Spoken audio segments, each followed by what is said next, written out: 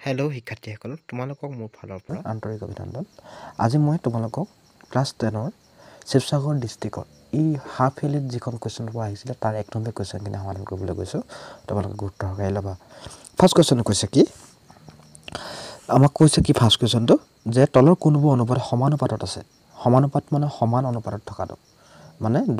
ইয়াত দুযোৰ সমানুপাত আছে। দুযোৰ সমানুপাত আছে, দেখিছেনে? দুযোৰ অনুপাত আছে। এই দুযোৰ অনুপাতকেইটা কোন কেইযোৰ সমান? এটা অপশ্যন আছে, আমাৰ অপশ্যন কুৱেশ্যন কৈছে 12:21 আৰু 32:56। বি নম্বৰটো কৈছে 22:33 আৰু 33:44। সেনেকৈ চি নম্বৰটো কৈছে 18:30 আৰু 14:21 আৰু ডি নম্বৰটো 24:28 আৰু 20:25। তাৰ ভিতৰত কোনটো অপশ্যন শুদ্ধ? সমানুপাত মানে সমান অনুপাতত থকাটো হ'ল সমানুপাত। তেতিয়াহ'লে আমি কৰি চাওঁচোন, সমানুপাতটো উলিয়াই চাওঁ। প্ৰথমটো এ নম্বৰটো কৰি চাওঁ আমি। এ নম্বৰটো কৈছে কি যে 12:21। তাক আমি এনেকৈ লিখিব পাৰোঁনে? কি বুলি লিখিব পাৰোঁ? 12/21। তাক কিহে বাজাব? আমি সদায় সৰু কৰিব লাগে। ইয়াক আমি 3 বাজাব। 3 × 4 = 12, 3 × 7 = 21। তেতিয়াহ'লে পালোগৈ কি 4/7।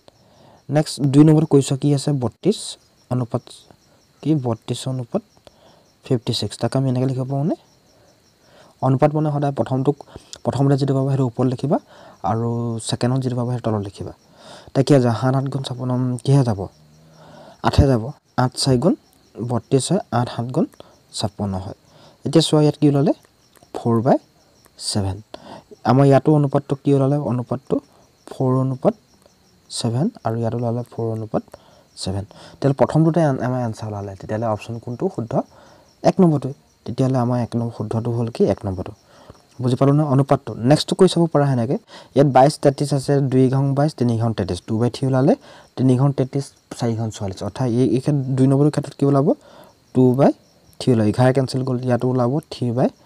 ওলাব। তেতিয়াহ'লে দুইটাটো সমান নহয়, গতিকে এইটো কেঞ্চেল। সেনেকৈ চি নম্বৰটো সেনেকৈ কৰি চাবা। তেতিয়াহ'লে আমাৰ 1 নম্বৰতে এনচাৰটো ওলাই গ'ল বাবে মই নেক্সটটো নকৰি নাচালোঁ।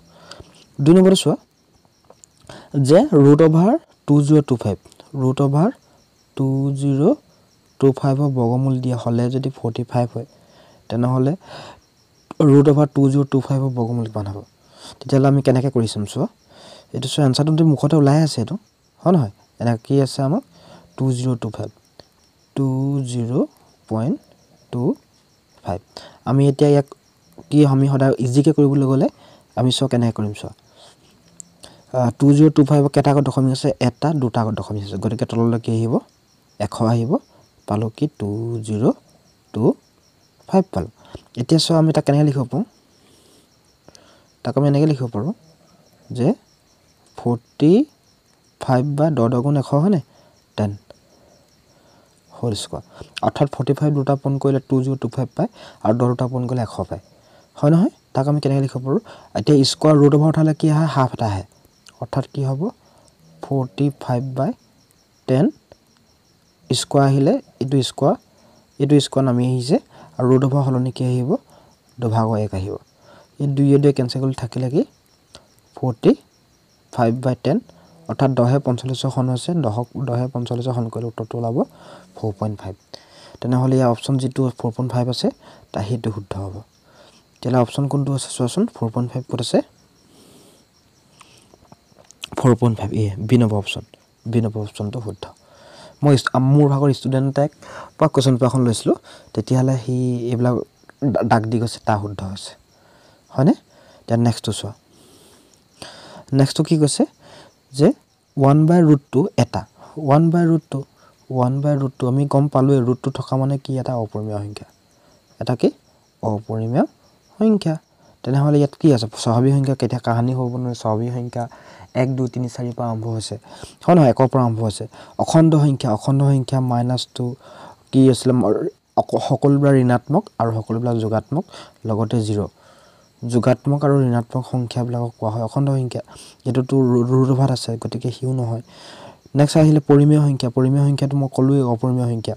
এটাও নহয়। তেতিয়াহ'লে অপশ্যন কোনটো শুদ্ধ হ'ব? এটাও নহয়, তাৰ কাৰণ অপৰিমেয় সংখ্যা অপশ্যন নাই, গতিকে সি কি? এটাও নহয়। বুজি পালা? আমি এতিয়া নেক্সটটো কৰোঁ। নেক্সটটো কি কৈছে চোৱাচোন।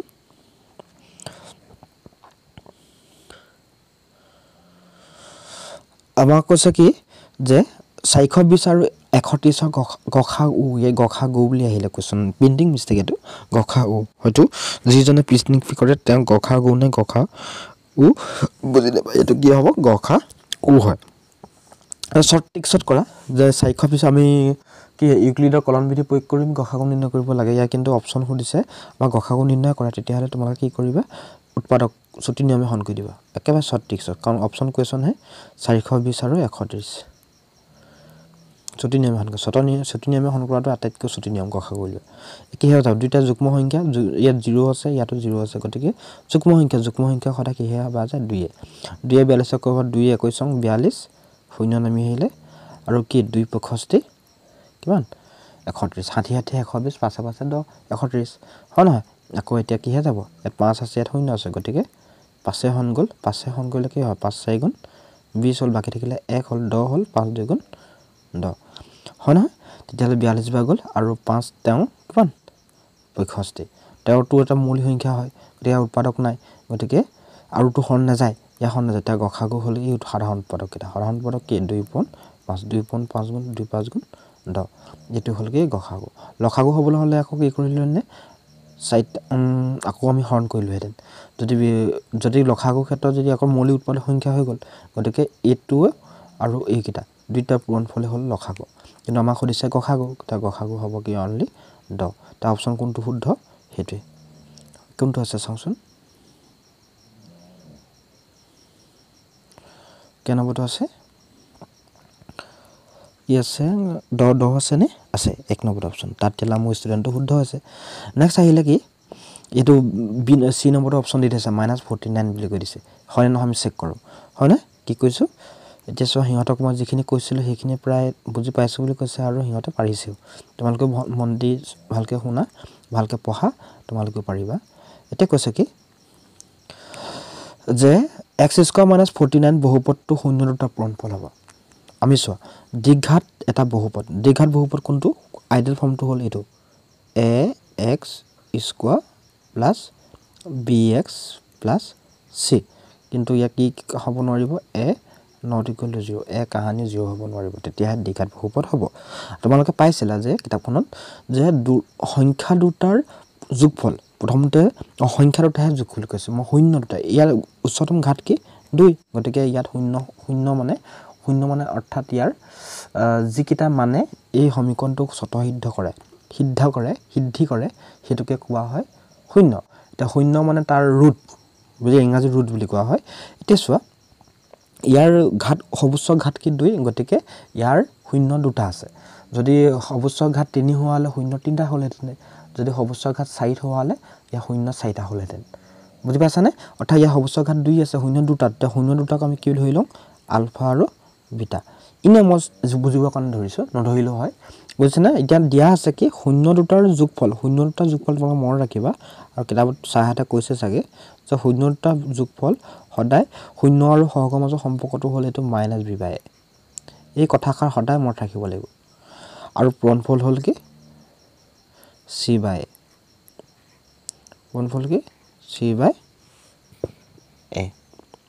বুজি পাইছনে শূন্য পূৰণফল হল কি c/a হল এতিয়া কথা হল কি আমি ইয়াত c কোন আছে আৰু আমাক কৈছে কি শূন্যটা পূৰণফল বুলি কৈছে হয় না শূন্যটা কোৱেশ্চনটো ভালকে চোৱা কোৱেশ্চনটো বুজি লোৱা কোৱেশ্চনটো বুজাটো মেইন কথা বুজি পালা ইয়াত চোৱা যে কৈছে কি এটা মই যোগফলৰ কথা কোৱা নাই যে শূন্য দুটা পূৰণফল হদিছে পূৰণফল মানে আলফা বিটা মান c/a ইয়াত চোৱা শূন্য দুটা পূৰণফল হদিছে পূৰণফলৰ অৰ্থাৎ কি c/a ইয়াত c ঠাইত কোন আছে চাব লাগে c ঠাইত কোন আছে আমি দ্বিঘাত সমীকৰণটো যদি ৰিজাই চাওঁ ইয়াত a ঠাইত কোন আছিলে a ঠাইত 1 আছে আৰু bx ইয়াত চাবা দেই ভালকে সমীকৰণটো চোৱা আমি সমীকৰণটো ৰিজাইছিলো ax² + bx + c ইয়াত a ঠাইত আছে কোন x² আমি সমীকৰণটো পাতি দিও x² - 49 এটো c মানে কনস্ট্যান্ট পদ কিন্তু -49 কিন্তু ইয়াত b পদ নাই या x পদ নাই x লগত তেতিয়ালে কি আমি 0x পাত দিব পাওনে পনে ন ইয়াত হবা আৰু c ঠাইত আছে কোন -49 হয় নহয় আমি আইডেল ফৰ্মত যদি ৰিজাই চাওঁ ইয়াত আছে কি এ ঠাইত আছে 1 বি ঠাইত আছে 0 আৰু চি ঠাইত আছে কি -49 তেনেহ'লে ইয়াত চি ঠাইত কোন আছে চি ঠাইত আছে -49 পাতি দিলো আৰু এ ঠাইত কোন আছে এ ঠাইত 1 আছে তেলে 1 49 হৰণ কৰিলে হ'ল কি -49 তে অপচন হ'ল এটো শুদ্ধ তোমালোকক এনেকুৱা সমীকৰণ নিদি কেতিয়াবা শূন্যটা যোগফল বুলি খুদে যোগফল বুলি ক'লে কি লিখিবা -b বাই এতিয়া মাইনাসত মাইনাস আহিলে সূত্ৰৰ পৰা বি ঠাই কোন আছে 0 এ ঠাইত আছে 1 গতিকে শূন্যটা যোগফল হ'ব এই ক্ষেত্ৰত 0 হ'ব বুজি পালানে 0 হ'ব সেই কথাষা এনেকে ধ্যান দিবা কেতিয়াবা কোৱেশ্চনটো শূন্যটা যোগফল দিব পাৰে কেতিয়াবা পূৰণফল দিব পাৰে যোগফল বুলি ক'লে এইটো সূত্ৰত প্ৰয়োগ কৰি দিবা আৰু পূৰণফল বুলি ক'লে খালি যে এ ঠাইত কোন আছে বি ঠাইত কোন আছে চি ঠাইত কোন আছে স্পষ্টকৈ ভালকৈ বুজি ল'বা আৰু বি পদটো থাকিবলৈ হ'লে তাৰ লগত x লাগি থাকিব লাগিব চি পদ থাকিবলৈ হ'লে ধ্ৰুৱক পদটো থাকিব লাগিব আৰু এ সম মানে কি x স্কয়াৰ হওক সেই কথা আমি ধ্যান দিব লাগিব বুজি পাৰোনে এতিয়া আমি নেক্সট কোৱেশ্চন চাওঁ নেক্সট কোৱেশ্চন কি কৈছে আমাক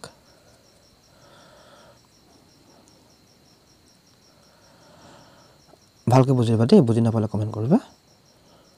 আৰু নতুন যদি আহিছা তোমালোকে সাবস্ক্ৰাইব কৰি থবা মই তোমালোকক কমেন্ট দিবা যে এইটো সব ভিডিও নোৱাৰিছো এইটো অংক নোৱাৰিছো লগে লগে মই এক সপ্তাহৰ ভিতৰত বা দুদিন বা তিনিদিনৰ ভিতৰত কৰিবলৈ চেষ্টা কৰিম হয়নে এটা 6 নম্বৰ কোৱেশ্চনটো চোৱা x² + 2y² + 5 = 0 হয় নহয় আৰু -5x - 6y + 1 = 0 সমীকৰণ যত অদ্বিতীয় সমাধানযুক্ত নে দুটা সমাধানযুক্ত নে অসীমমুখী সমাধানযুক্ত নে কোনো সমাধান নাথাকে তে অপচন কোনটো শুদ্ধ ই অদ্বিতীয় সমাধানযুক্ত দিছে গতিকে ই শুদ্ধ আছে না অশুদ্ধ আছে আমি চাই লওঁ ই যদি কিবা চিন অসুবিধা কৈছে তেতিয়াহ'লে তাৰ ভুল হ'ব তেতিয়াহ'লে আমি চাওঁচোন কি আছে এ ঠাই কোন আছে আমি ৰিজাই চাওঁ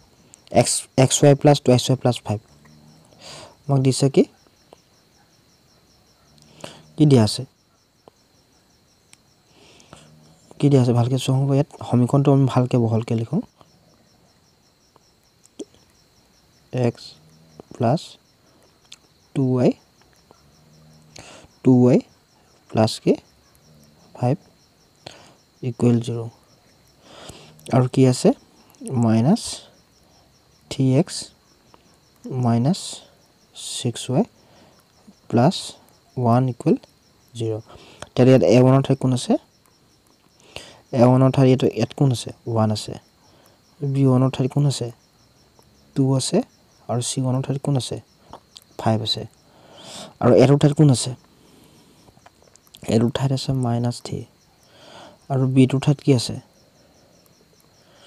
-6 আৰু c2 ঠাইত কি আছে +1 যদি আমি বাই কৰি দিওঁ সব বাই কৰিলো a1 বাই a2 কৈছো মানে a1 বাই কি কৰিলো a2 কৰিলো সো a1 বাই c1 বাই c2 কৈছো b1 বাই b2 কৈছো এটা সো একেটো মাইনাস ঠিক বা না যায় হেতু এনেকৈ থাকিলে ইয়া ফাইনাল ৰিজাল্ট থাকিলে কি 1 বাই -3 নেক্সট সো 2 সক বা যাব 2 সক 3 বা গল ইয়াত থাকিলে 1 সব ইয়াৰ ৰিজাল্ট ওলালে কি -1 বাই 3 আৰু ইয়াত ওলালে কি ফাইনাল ৰিজাল্ট ওলালে কি 5 বাই 1 সো হবা ইয়াত a1 বাই a2 = -1 বাই 3 b1 বাই b2 = -1 বাই 3 আৰু not equal to 5 বাই 1 কি বুজিলা অৰ্থ কোনটো চৰ্তত মিলিছে a1 by a2 = b1 by b2 not equal কি c1 বাই c2 এই ৰুল ফলো কৰিছে নে তাই এই ৰুলটো যদি ফলো কৰিবলৈ হলে কোনটো চৰ্ত হ'ব কোনো সমাধান নাই চৰ্তটো মিলিছে যদি আমি প্ৰথম চৰ্তটো আছিল কি a1 by a2 not equal to b1 বাই কি হ'ব b1 বাই b2 হলে কি হ'ব অদ্বিতীয় সমাধান আছে যদি গোটেই কিটা ইকুৱেল হয় কি হয় গোটেই কিটাই যদি ইকুৱেল হয় নহয় গোটেই কিটা ইকুৱেল হলে কি হ'ব অসীমমুখী সমাধান থাকিব অৰ্থাৎ লেগ দুডাল মিলি যাব কিন্তু এই লাষ্টৰ এই চৰ্তটো হলে এই চৰ্ত not equal to c1 by c2 হলে কোন লেগ দুডাল সমান্তৰাল হ'ব অৰ্থাৎ লেগ দুডালৰ কোনো সমাধান নাথাকে তেলা অপচন এটো হৈছে সমান্তৰাল হ'ব লেগ দুডাল সমান্তৰাল হ'ব নতুবা কোনো সমাধান নাই ইয়া অপচন কোনটো হ'ব চাওঁছো আমি বুজি পালো নে এটা তোমালোকে বুজি নাপালে কিন্তু কমেন্ট কৰিবা দেই এত কি হ'ব এত কোনো সমাধান নাই হি দিলে এ নম্বৰটো তাৰ তেলে এটো ভুল হৈছে আমাৰ আনসাৰ হল ডি নম্বৰটো শুদ্ধ বুজি পালো হি এক নম্বৰ টা কেনসেল কৰিছে এতিয়ালৈকে গৈছে তা দেখিছা কিমান কনসেপ্ট লাগে সেই কনসেপ্ট বিলাক যদি তোমালোকে খেলিমেলি কৰা তোমালোকৰ ভুল হৈ যাব নেক্সট চোৱা কি আছে 7 নম্বৰ দে ইম্পৰ্টেন্ট এই 7 নম্বৰ কোৱেশ্চন কিনো ইম্পৰ্টেন্ট যে 3x² - kx + 6 = 0 দ্বিঘাত সমীকৰণটো এটা মূল 2 হলে k ৰ মান নিৰ্ণয় কৰা ইয়াকো আমি উলিয়াই লম ইয়াত কি আছে সমীকৰণটো দিয়া আছে 3x² - kx + c হয়নে = 0 তাহলে ইয়াত a ঠাই কোন আছে মানে আমি আইডিয়াল ফৰ্মুলাটো কি আছিল ix² + bx + c = 0 তেনেহলে আমি কি কৰো এর a ঠাই কোন আছে সহ ইয়াত a ঠাই আছে কোন আছে 3 b ঠাইত কোন আছে b ঠাইত -k আছে আৰু c ঠাইত কোন আছে c ঠাইত 6 আছে হয় নহয় হেকিটা কথা মনত ৰাখিব লাগিব আমাক কৈছে কি আমাৰ শূন্য দুটা এটা শূন্য দিয়া আছে এটা শূন্য ধৰিলো শূন্য দুটা আলফা আৰু বিটা মই ধৰি লম আলফা মান দিয়া আছে 2 কিন্তু বিটা মান আমি নাজানো হেতু কি প্ৰশ্নবোধক বিটা মান নাজানো বাবে প্ৰশ্নবোধক তোমালোকে এতিয়া মই কৈ আহিছিলো যে আগৰ কোৱেশ্চনত যে শূন্য দুটাৰ পূৰণফল যে শূন্য দুটাৰ যোগফল আছিল কি আছিল -b/a আৰু পূৰণফল আছিল কি তলত লিখিবা তোমালোকে মোৰ স্পেচ নাই বাবে তাত লিখিছো c/a এই মানখিনি পাতিবলৈ চেষ্টা কৰ এই পাতিলে লগে লগে ওলাব চোৱাচোন হ'ব প্ৰথমতে ইয়াত পাতি দিওঁ আলফা আৰু বিটা কাৰণ আমি আলফা মান জানো কি 2 বিটা মান নাজানো বিটা ভাগে থাকক হয় নহয় = -b/a মাইনাছৰ সূত্ৰ পৰা আহিলে বি ঠাইত কোন আছে বি ঠাইত আছে -k আৰু এ ঠাইত আছে কোন 3 হয় নহয় এটা কি কৰিছো চোৱাচোন তালকে হল তাপা কি কৰিম চোৱা তাপা চাই যোৱা ইয়া 2 লগত বিটা যোগ নহয় হয় নহয় তো কি হল 2 + বিটা ইকুৱেল কি হ'ব -7 প্লাস হল ইকুৱেল k/3 হল এটা এক নম্বৰ সমীকৰণ দি থলো কিন্তু এতিয়া কি হ'ব চোৱা এতিয়া আমি 2 নম্বৰ সমীকৰণটো লৈ যাওঁ 2 নম্বৰ সমীকৰণটো কি দিয়া আছে কি এটো যে এটো দিয়া আছে কি দিয়া আছে আলফা আৰু বিটা হয় নহয় এতিয়া চাওঁ আলফা মান কিমান আলফা মান জানো 2 বিটা মান নাজানো থাকিলে নেক্সট ডে আৰু বুলি যাব লিখিবা ইকুৱেল কি c/a c ঠাইত কোন আছে ইয়াত c ঠাইত আছে 6 আৰু এ ঠাইত কোন আছে এ ঠাইত আছে 3 হয় নহয় এতিয়া মই ধৰ মোহাৰি দিওঁ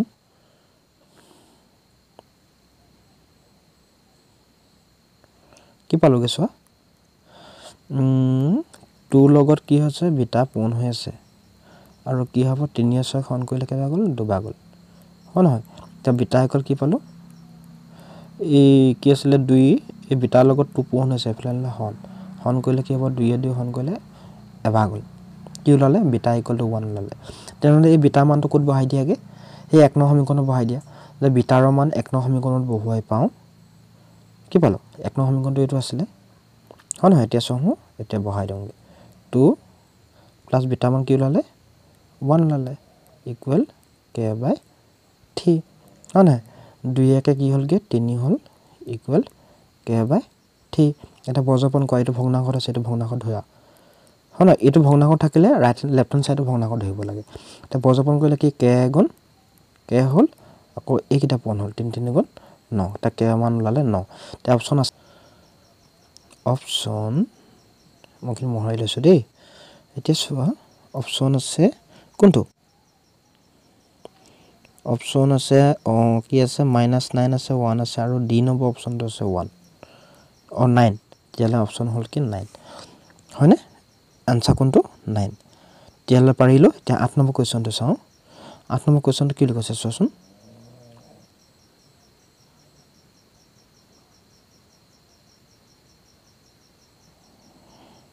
8 নম্বৰ কোৱেশ্চনটো কৈছে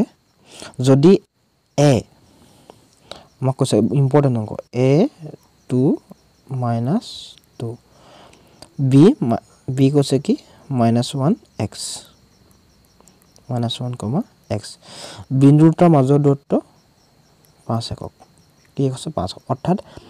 a নামৰ এটা বিন্দু আৰু b নামৰ এটা বিন্দু ইহঁতৰ দুটা বিন্দুৰ মাজৰ দূৰত্ব যদি 5 একক হয় তেনেহলে x ৰ মান নিৰ্ণয় কৰা তেনেহলে তোমালোকে এইটো স্থানাঙ্ক জ্যামিতি অংক দুটা বিন্দুৰ মাজৰ দূৰত্ব জানা ৰুট ওভাৰ কি দুটা বিন্দুৰ মাজৰ দূৰত্ব অৰ্থাৎ ab ইকুৱেল কি লিখিম ইয়াত b মানখিনি হ'ব x2 y2 আৰু a মানখিনি হ'ব x1 y1 যেটো বিন্দু মানে প্ৰথমতে পাইছা হেতু হ'ব x1 y1 আৰু সেকেন্ডতে যেটো বিন্দু পাইছা হেতু হ'ব x2 y2 এতিয়া so ab equal root over কি আছিল ab equal x2 minus x1 whole square plus কি y2 minus y1 whole square তাৰ মানখিনি পাতিবলৈ চেষ্টা কৰা x2 মান কিমান আছে ইয়াত x2 মান আছে -1 আছে minus সূত্ৰ পা আহিছে এডাল minus সূত্ৰ পা x1 ৰ ঠাইত কোন আছে 2 আছে whole square কৰা কৰিলো plus y2 ৰ ঠাইত আছে কোন x আছে আৰু minus y1 ৰ ঠাইত আছে -2 whole square ab মাজৰ দূৰত্ব দিয়া আছে না 5 একক সমান চিন দেই 5 একক তে ইয়াৰ মানখিনি আমি সমাধান কৰা কি কৈছে কোৱেশ্চনটো বুজি পালা নহয় এতিয়া চোৱা কি হ'ব 12 চিন নামি আহিছে 5 টো নামি আহিলে ইকুৱেল কি হ'ব সচোন ইয়াত আছে -1 ইয়াত আছে -1 মাইনাস কি ব্ৰেকেটৰ ভিতৰত কামটো আগতে কৰে হনে মাইনাস প্লাস একে 2 একে 2 3 কি হল -3 হোল স্কয়ার হল প্লাস কি হ'ব এডাল মাইনাস প্লাস এডাল মাইনাস প্লাস হল তাহলে কি হল x plus 2 হোল স্কয়ার হল হল স্কয়ার আছে নহয় তা পিছৰ লাইনটো কৰা হল কি হ'ব সো বৰ ইজি হয় অংকটো বৰ তখনলে বুজি পালে বৰ তখনতে কৰিব পাৰি মই তোমাক বুজাবৰ কাৰণে অলপ লজিকে কৰিছো 5 হয় নহয় কি হল গে ছ -3 স্কয়াৰ মানে কি -3 দুটা পূৰণ আছে 3 দুটা পূৰণ কৰিলে 9 হল প্লাস এটো a plus b whole square a plus b whole square equal a square plus twice a b plus কি b স্কয়ার এটো সোয়া 5 নামি আহিলে কি হ'ব এটো সোয়া 9 plus x স্কয়ার plus 2 দুগুণ 4x plus 4 5 ইকুয়াল কি হ'ব এটো সো হদিস পদ 9 আৰু এটো 4 হেতু পিছৰ লিখিম বা এটো লিখি লওঁ আগতে x square plus 4x plus 9 আছে 13 ইয়াত চল রাইট হ্যান্ড সাইডে আছে ৰুট ওভাৰ লেফট হ্যান্ড সাইডে আছে ৰুট ওভাৰ নাই গতিকে আমি ৰুট ওভাৰ কেনসেল কৰিব লাগিব ৰুট ওভাৰ কেনসেল কেনেকৈ কৰিম বোথ সাইডে কি কৰিম অৰ্থাৎ দুইটা পক্ষতে বৰ্গ কৰি দিম বৰ্গ কৰিলে কি হ'ব ৰুট ওভাৰ নাইকিয়া হ'ব কেনেকৈ নাইকিয়া হ'ব আকৌ সেই ৰুট ওভাৰ উঠালে সদায় কি আহে আধা আধা আহে না সেই আধা লগত দুইটো কেনসেল কৰিব বোথ সাইডে স্কয়াৰ কৰা বোথ সাইডে স্কয়াৰ কৰিলে কি হ'ব 5 স্কয়াৰ ইকুৱেল ইনি স্কয়াৰ কৰা x square plus twice x or 4x দেটো 4x plus 13 এই ৰুট ওভাৰ হলনি কি আহিব এটা ৰুট ওভাৰ নহয় জানো ৰুট ওভাৰ হলনি সদায় মন ৰাখিবা আধা আধা আহে তোমৰা আগতেও পাইছা ৰুট ওভাৰ হলনি সদায় আধা আধা আহে বৰ্গমূল চিন মানে স্কয়াৰটা আহিব আৰু বোথ সাইড স্কয়াৰ কৰিলো বোথ সাইড স্কয়াৰ হবে হে দুইটো পন হল কাৰণ লেফট হ্যান্ড সাইডে পন কৰিলে ৰাইট হ্যান্ড সাইডে পন কৰিব লাগে এই দুইয়ে কেনসেল কৰি থাকিলে কি 5 স্কয়াৰ মানে 25 ইভেন থাকিলে x square plus 4x plus 13 হয় নহয় আমি পিছৰ লাইনটো কৰো পিছৰ লাইনটো কি হ'ব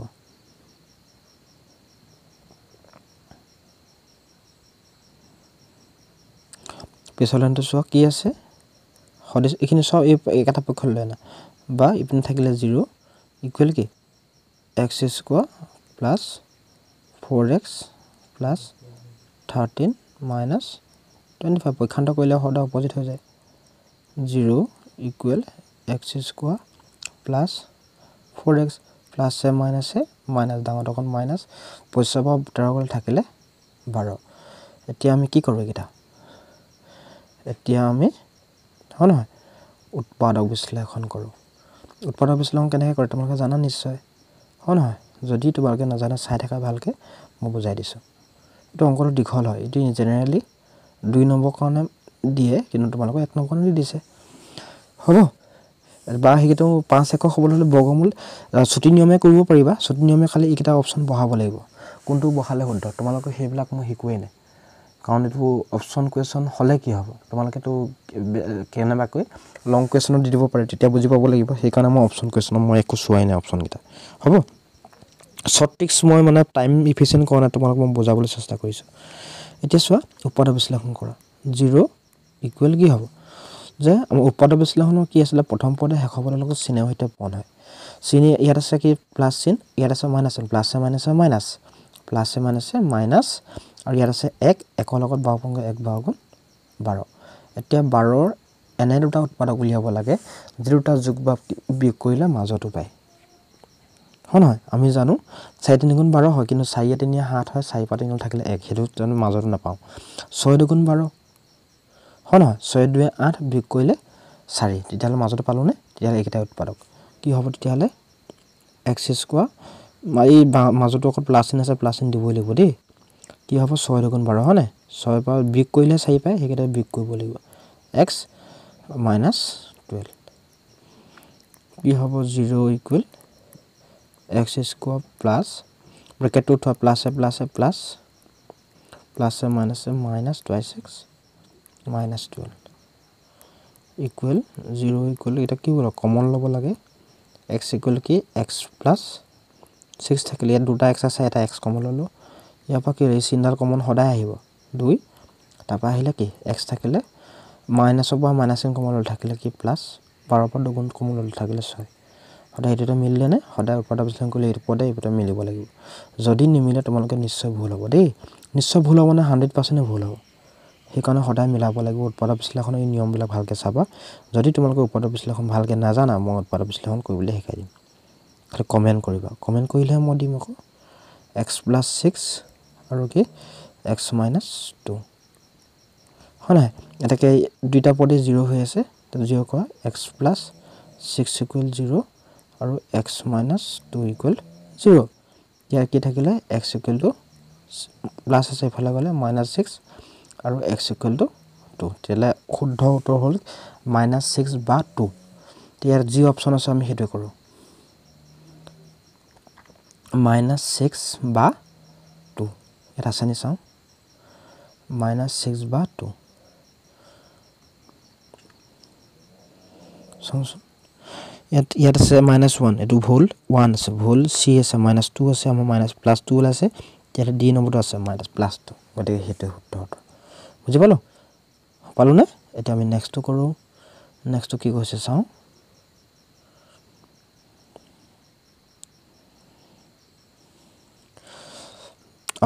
ইয়াত দুটা কোৱেশ্চন আছে নেক্সটটো চাও পাও ইয়েছে নটো দুটা সদিশ ত্ৰিভুজৰ বাহুৰ অনুপাত এইটো সদিশ ত্ৰিভুজৰ কালি অনুপাত হদিছে যে সিম্পল আমি জানো যে দুটা ত্ৰিভুজ যদি সদিশ হয় দুটা ত্ৰিভুজ ধৰিলো এইটো ত্ৰিভুজ আৰু এইটো ত্ৰিভুজ দুইটা সদিশ হয় সদিশ আকৌ সমান নহয় দে সদিশ হলে জানানে এটা উপপাদ্য মতে কি আছিল সদিশ ত্ৰিভুজৰ তেনেহলে বাহু অনুপাত তা কালি অনুপাত কি হ'ব কালি অনুপাত কি এইটো সৰু ত্ৰিভুজ এইটো ডাঙৰ ত্ৰিভুজ কালি অনুপাতটো ইয়াৰ অনুৰূপ বাহুৰ বৰ্গ অনুপাত অনুৰূপ বাহু কি আছে 4 আছে ইফালে আছে কি 9 আছে ডেল্টা বৰ্গ অনুপাত সমান বৰ্গ কৰিলে কি হ'ব 4 স্কয়াৰ 4 সেকেন্ড 16 9 গুণ 81 তেলে অনুপাতটো হ'ব 16:81 এটো উৎপাদক সংখ্যা তে অপচন আছে কিনো আছে চাওচোন অপচন আছে সো ইয়াত আছে 16:81 তেলে হি দিছে শুদ্ধ নেক্সট চোৱা sin 2a = 2 sin সত্য হ'ব যেতিয়া a = 0 0 ডিগ্ৰী সত্য হ'ব কাৰণ sin 90 ডিগ্ৰী = 0 হয় আৰু sin 0 ডিগ্ৰী হয় বুজিলা হেতু কোৱেশ্চন দাই আনসাৰ হেকিনে বাকিখিনি 2 নম্বৰখিনি নাচাও বহুত লং হৈ যাব ভিডিওটো হেকনে মই ইয়াতে সামৰিছো আজি হ'ব নেক্সট এদিন তোমালোকক দিম থ্যাংক ইউ তোমাক নতুন আহিছে যদি সাবস্ক্ৰাইব কৰিবা আৰু লগৰ মানুহক শ্বেয়াৰ কৰি দিবা হ'ব নিশ্চয়